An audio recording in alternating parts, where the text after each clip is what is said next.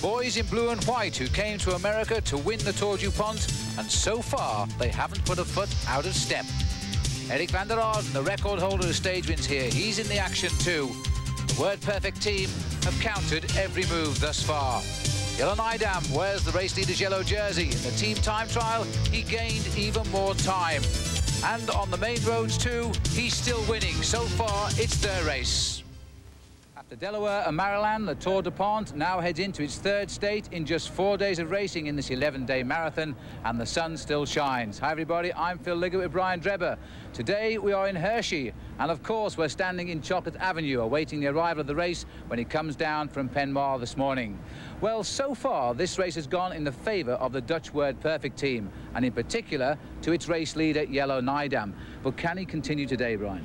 Well, he's ridden very well so far, Phil, and I think he's going to continue doing what he has, and that's ride at the front of the field along with the rest of the Word Perfect team, protecting the true leader of Word Perfect, Raul Alcalá, the man that, well, everyone says is going to win this race. I'm not so sure about that, but what I am certain of is that Jelle Nijdam has done a terrific job. He's worn the yellow jersey extremely well so far. There's no reason to think that for today, at least, things are going to change very much. But for those of you that have just joined us, let's take a look back at just how things have developed to this point.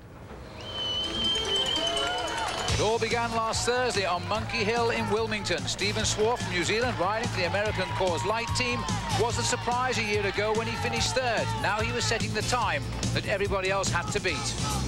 Steve Haig of Dana Point, California, winner of the final stage a year ago, tried to make it 2 in a row. Well, for now, he's the race leader at this point anyway, until Malcolm Elliott, the new leader of the Chevrolet LA Sheriff's team, hit the streets and bettered his time by a second more.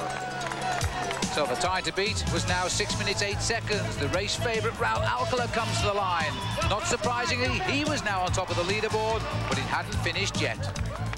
With Alcalá across the line, there were only a few riders yet to go, and one of them, 21-year-old Lance Armstrong, who has inherited leadership on the Motorola team. Phil Anderson is ill in Europe. So instead, it was the young Armstrong. He wasn't able to beat Alcalá. Instead, it was Jelle Nijdam, the final man to leave the prologue time trial start house, and he came across nearly 10 seconds better than Raul Alcalá. Teammates first and second after the prologue. So the leader, the first man to go out on the open road when the race came through on Friday from Dover back to Wilmington, was Jelle Nijdam for the Word Perfect team. He was the rider now in the coveted yellow jersey. The field stayed together when they came back into King Street in Wilmington. A shoulder-to-shoulder to battle here. Davis Finney on the left, and on the far right, Wiebren Venstre from Holland, but riding for the American Subaru Montgomery team. He lasted better over the hill. He took his first victory in the United States. And he captured the spotted Cheetah's jersey of the best sprinter in the race. And then later that same evening, team time trial, the Australian national squad with a spill in the final turn, losing a man. Another one goes around him. That cost them valuable time. In fact, they would have had the fastest if it weren't for that. So the Australians failed there with a crash by Patrick Jonker, but the professionals anyway, they were still to finish and were quickly in the stride, and they were shortly to set the best times on the road. Subaru Montgomery, they weren't quite as good as the rest of the riders. It was the Team Festina Lotus though, Brian, who lost the most time, and their man, Stephen Rooks, losing big time before the race really got underway. In spite of Rooks' best effort, the Festina team not able to pull it across as a unit, but Coors Light riding like a machine. Wore white last year, now they're the men in black. And driven by Roy Nickman, Stephen Swart, Dave Mann, that's the tough guys. There's Swart. They call him the general because on the training rides, he's the one whipping them into shape. They put up the fastest time out on the course. The LA Sheriffs coming home, however, also riding extremely well behind their new leader, Malcolm Elliott. And as they hit the line, the clock tells the story. The second best time behind Coors Light. So Coors Light had delivered the surprise. Two teams were left on course, Motorola and Word Perfect. Sean Yates in the white jersey of the national champion of Great Britain was pulling this team along. Lance Armstrong, his new helper, was pulling his weight too. They were trying to get back into this race. They didn't do it. They failed. They were only third best. The team setting the fastest time of the day as they came to the line was the Word Perfect team of Jelle Nijdam, the race leader, and Raul Alcalá. They were now to occupy the top 4 places overall in this race. Finishing with 5 riders, they put up an incredible time at 28 flat and took the team time trial stage. That set the tone for stage 3 in Hagerstown, and they were on duty all day long defending the yellow jersey of Jelle Nijdam. So the complete field arrived in Hagerstown together to face 3 circuits of the town, and then they couldn't control this race anymore. The field were timed together, but once it was now free-for-all for the win on the day, Roy Nickman, nearest the camera, was finding he was going to have to counter a superb attack by the British champion and Motorola rider Sean Yates. Yates doesn't win many bike races, but when he's determined, he grits his teeth and he goes for it. Yates the winner yesterday. Nydam keeps his lead overall. So on this fine Mother's Day Sunday, the sun still shines for Yellow Nydam, but the question is, Brian, can he keep control for another day today? Well, Phil, we've had such beautiful weather, and every time the sun shines for as long as it has, you've got to get the feeling that it's going to end sooner or later, and I feel like, well, for the race, it's going to be that way as well. The weather can't stay perfect forever, nor can the race be as quiet and calm as it has been thus far for Word Perfect. They've done a terrific job in controlling the event so far, but the mountains are looming ahead, and I think then that the race lead is going to change. It may change within the Word Perfect team to Raul Alcalá, but the others will have something to say about that. And well, before we get into the racing action, on behalf of all of us here at the Tour DuPont, I'd like to say, hi, Mom, and that's for myself and for everyone. Phil? I'll second that, Brian. Well, yesterday, of course, it was the British champion Sean Yates who outfoxed the sprinters, although he finished only just a few inches ahead of the whole field. Today could be quite different greyhounds coming home, men perhaps like Eric van der Arden. Well, when we come back, we'll go down to the start at Penmar, where they face that 111 bike rider here. We'll talk to our other commentator, Paul Sherwin. He'll be with the stars he thinks can win today. And welcome back with the Tour DuPont. We've now moved back along the route to the start of stage 4 for the 110 miles ride that comes up from Penmar. It's a beautiful day. The riders are all making ready for the start. And of course, it is Mother's Day, and it's the same around the world. Program. Well, there you are, in all the languages you can think about. And this broadcast is going around the world. Who knows, perhaps the moms are looking in. Well, it's a happy atmosphere at the start. There are 116 riders left in the race thus far. Well, this is the spotted jersey, which denotes the leader of the sprint competition. And at the moment, that's firmly on the shoulders of Wiebren Veenstra. Well, in the last few days, we've talked a lot about the yellow jersey. Well, that is the jersey that denotes the man who's going to win the overall race on time. But within the race, there's another race, and that's the one for the sprint competition. Those are the men we see fighting it out at the finishes, risking life and limb to take overall stages, to win points, so that they can wear this jersey.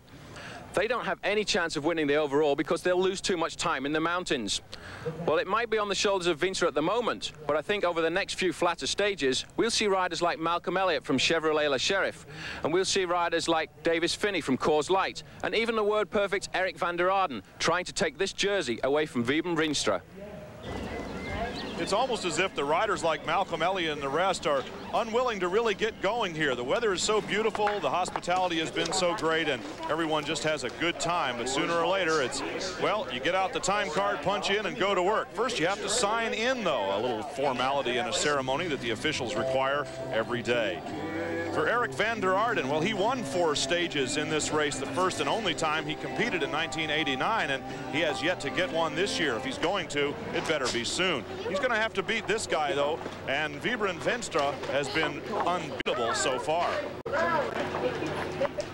Veenstra in a lovely polka-dot leopard-coloured jersey there, but here's the man whose jersey they all want, that of Yellow Nydam, reflecting the sun again today, and he really is enjoying his visit here to the United States. Only here once before, by the way, Brian, for the 1984 LA Olympic Games when he finished 6th. Yellow Nydam, Schnelle Yellow they call him, because normally he is a sprinter. Finds himself in a somewhat unusual position of being the race leader and the man that everyone is chasing. For once, he doesn't have to sprint. He lets his teammates do the work. Normally, that's his job. He is a worker for the Word Perfect team, and its true leader, many say, Raul Alcalá. For the time, however, Yellow Nydam, Schnelle Yellow, Yellow in yellow. A lot of cliches have been on board for this year's Tour DuPont as long as he's held the jersey. The field rolling gently away. There's no big rush. There's a long way to go. It's not like most athletic events where you make a charge for the start line. You can roll out at the back. It only takes about 2 miles to get to the front. That's if you've got the strength, because once these riders get into the rhythm, they will maintain a regular speed of around about 26 miles an hour, and that is fast. The first object of the day comes at 12.6 miles at Fairfield, where there is a special sprint. The riders now battling out for the points, the gain in this sprint. And a tight battle too, but a man we're coming to recognise daily at the head of affairs in these sprints is the German amateur rider Sven Turtenberg.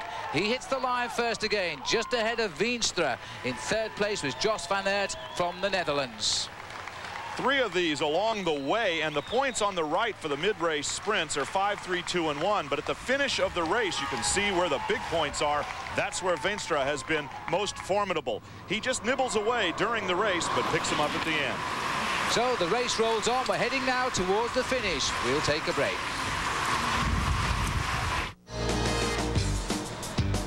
We're back with the Tour DuPont. The field has come together after a morning of attacks. Today they face a long stage indeed in very, very warm and hot sunshine. The riders rolling away as they head from Penmar up towards Hershey, passing through York and Gettysburg, scene of historic Civil War battles. Today we see a battle of a more friendly kind, but to some riders in this race it'll be just as important. The riders only one small hill to face today, no real challenge on the terrain, just the other riders in the race. And the weather, hot, warm and sunny. The day to watch a bike race, perhaps, Brian, not to ride in it. That's fair to say. And as the finish line approaches, the smell of chocolate will be in the air. This is Chocolate Town, Hershey, Pennsylvania.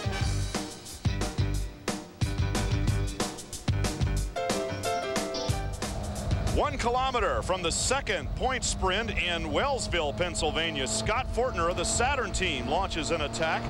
In 1984, this young man, well, he was very young at that time, 17 years old, rode the race across America. Didn't quite finish it. Now he's on the attack for the point sprint in Wellsville. And Yellow continues to defend his own jersey rather than relying on his teammates exclusively. Scott Fortner slipping away. There was a breakaway earlier, some 13 riders for 27 miles. They've regrouped. Scott Fortner's taken advantage of the lull. He's gone clear at the 44-mile points covered as we hit Wellsville sprint. He gets the points today and well clear on his own. Galloping along behind him, though, the 2 usual favorites in this event, Teutenberg and Veenstra, picking up second and third. Fans along the way enjoying the beautiful day, as we mentioned. And finally, a little shade for the riders and some concerns as they begin to head uphill for the small climb that's the only one on the race course here today. A 9-man breakaway that went clear in the feed zone.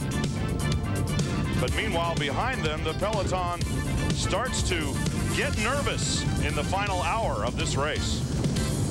That breakaway contains some dangerous men, including a good climber in Brian Walton, the Canadian who rides for the Saturn team, the champion of the United States, Bob Bowen, the young former junior world champion, Jeff Evanstein. Here in our picture now, Dave Mann, who featured last year with the leader's yellow jersey after he beat Greg LeMond in a time trial. That started the alarm bells ringing in the word perfect team.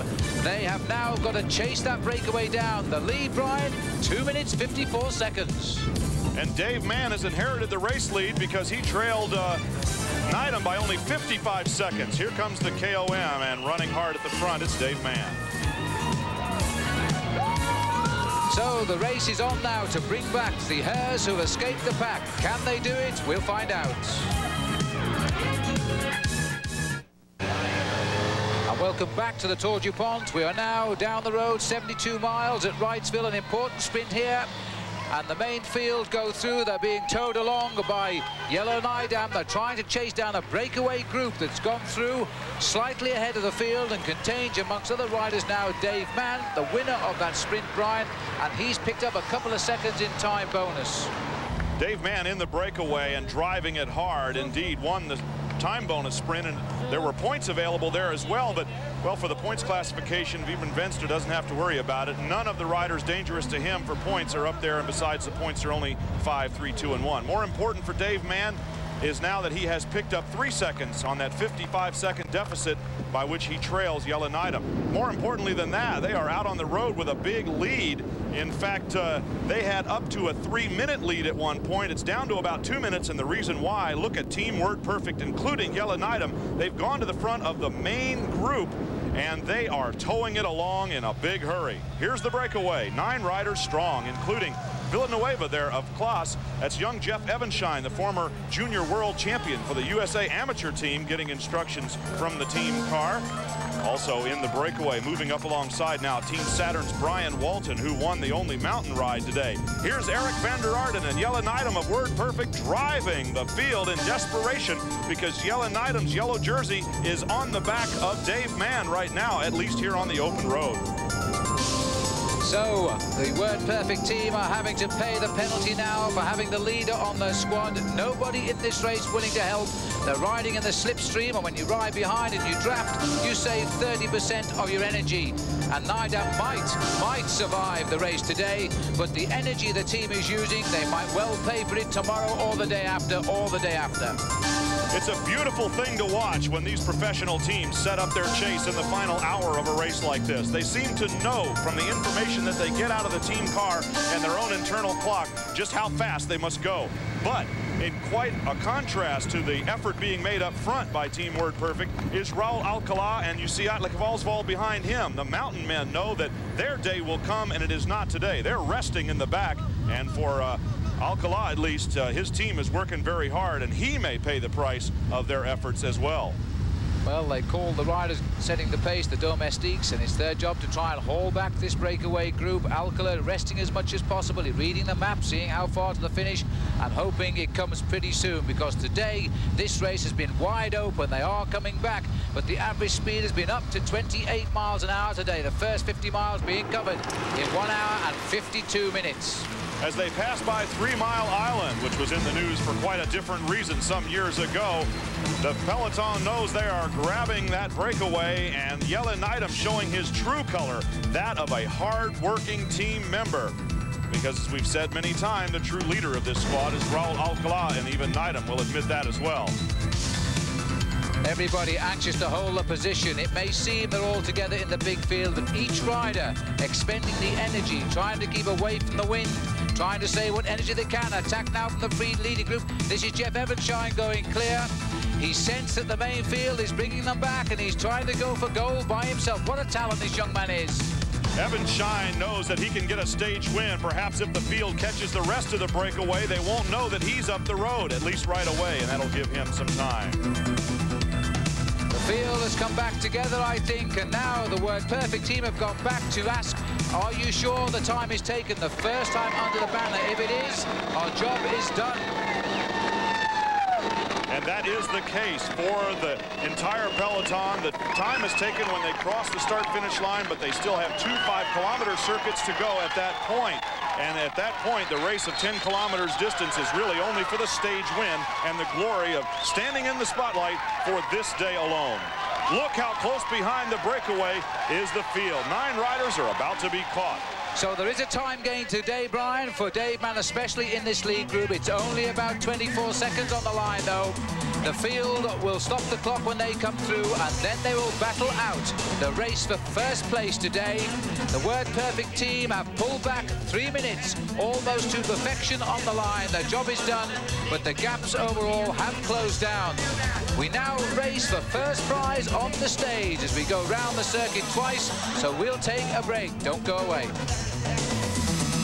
Back in Hershey as the race comes up towards the finish of the 4th stage of the Tour DuPont. The battle of the sprinters again now. Veenstra has the lead in the centre of the picture. Malcolm Elliott's falling away in that green Chevrolet jersey. And on the line, Wiebren Veenstra takes it. The Lycra Leopard pounces again. His 2nd stage win in 2 days. And that will keep him on top of the leaderboard once more. There's the result. Davis Finney in 2nd place. And Alano surprising with another good finish. Brian Drebber is now down with the winner. Wiebren Veenstra, you've done a terrific job at defending that spotted jersey. I think you like it. Well, I like the jersey, but most of all, I like winning stages. And the team did a great job today for me, and I think I want to thank them all, you know. Tell me about the sprint. Last couple 100 yards uphill, it's pretty tough. Yeah, Elliott, it was in the wheel of Elliott, and he waited too long. And with 200 meters to go, I just went for it, and I said, hey, I won. Tell us about it. It was good finish for me. I figured I'd go a little later today than in Wilmington, so I sat back behind Elliott, and Veenstra, and I figured, you know, well, wait, because it's uphill, it's into the headwind. But boy, Veenstra just took off at the bottom of the hill, and really nobody could touch him. I mean, I came up at the end, and I felt really strong the last 50 meters, but a little bit too late. Yellow Nydam has kept his leader's yellow jersey, but he had to work for it today. But the man who profited most was Dave Mann. He's up to 4th place, and he's now with Paul Sherwin at the finish. Well, Dave, it looked as if you put a little bit of a chink in the Word Perfect armour today. Yeah, the Word Perfect had to work really hard at the start of the race when there was a 12 or 13 man break went away. We had Steve Sward up there, so I was sat pretty comfortable. And then another break developed, and we were in a perfect position. I mean, I just drove and drove and drove as hard as I could. It was making the Word Perfect work, and it was I kept trying to tell the guys in the break that it was the first time through the finish we would get the time. So, I mean, every second counts in a race like this, and when we hit the hills, it could be an advantage to have those seconds. Another day in the hot sunshine, the hottest in fact, but Yellow Nydam keeps his lead, that 10 seconds over teammate Raul Alcala, and Eric van der Aarden is 3rd. I think tomorrow's the last day that I'm riding in the yellow jersey, because tomorrow is a finish uphill, and then it's Alcala in the front, I think. Indeed, it is uphill. The mountains are a-coming as we head up to the Massanutten Resort for tomorrow's finish. Watch it with us at 6:30 p.m. Eastern Time, 3:30 p.m. Pacific Time. Stay with us, in fact, for all of the days on the Tour DuPont. Join us as the riders battle it out every day. And don't forget our conclusion day, that's May 17. So, after 4 stages and a prologue, the man in yellow is the man with the right name, Yellow Nydam. But he predicts tomorrow he will lose it. Will he? Well, we'll find out tomorrow when we go to the Massanutten Resort. For Brian Dever and Paul Sherwin, I'm